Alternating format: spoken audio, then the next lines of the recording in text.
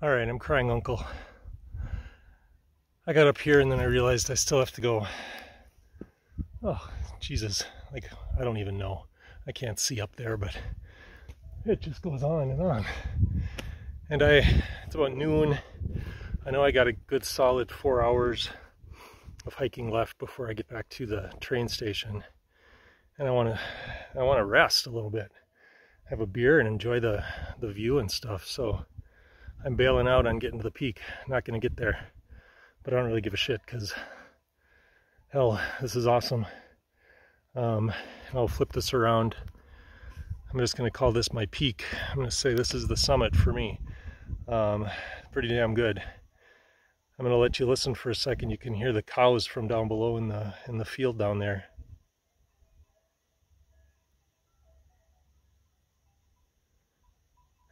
So I'm looking over. These are the Alps are all along here, going from,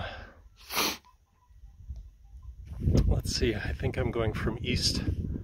Yeah, I'm going from east to west across, and around the bend around here would be the Zugspitze, which is Germany's tallest peak, and then of course you keep going and you're into Austria.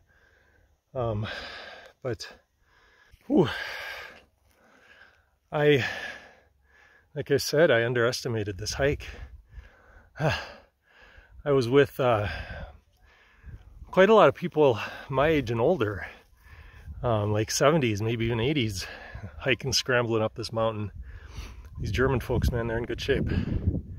But I got to a crossroads and there were a whole bunch of people, and I talked to somebody and I figured out, okay, I'm going this way because I wanted to go to the peak. And I didn't know what everybody else was doing. I carried on. And as I kept going and going and going, I noticed there was nobody behind me. So I think that was the spot at which a lot of people just turn around. Come up the chairlift, get to that spot, beautiful spot, kind of a high peak, turn around, probably stop at the restaurant where the chairlift drops you off, and that's probably a good day for a lot of people. And maybe that would have been wise for me to have made that decision, but no, I'm glad.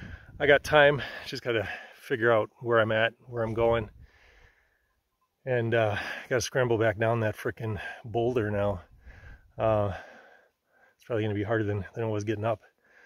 All right, that's it.